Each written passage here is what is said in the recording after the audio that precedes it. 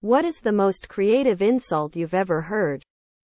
It could be that the purpose of your life is to serve as a warning to others. About 10 years ago, a guy drove past me and yelled out the window, "Your mustache doesn't suit you." Quote, "I'm still not over it. My wife says that I have the fashion sense of a colorblind pimp." Not saying she's wrong, though. I heard this one at work: having Bob on your team is like having two good workers quit.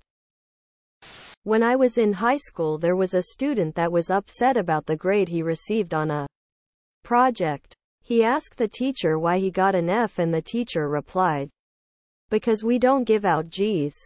Edit. Wow. Thanks for the gold, stranger. I haven't looked at my phone all day because work was super busy.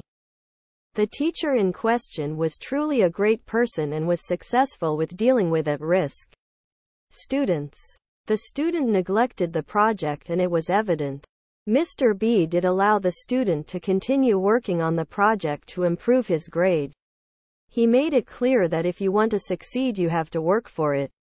Also, he rode a Harley Davidson to school almost every day.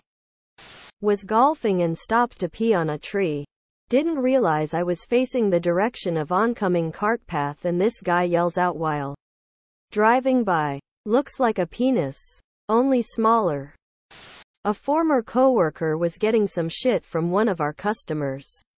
After the customer said something particularly bad, my coworker looked him square in the face and said, "Comments like that is probably why you're missing teeth." An army of your username is launching a full-scale attack on Earth. How screwed are we? I think we might survive, lol. In zero danger whatsoever. Subscribe, my brothers.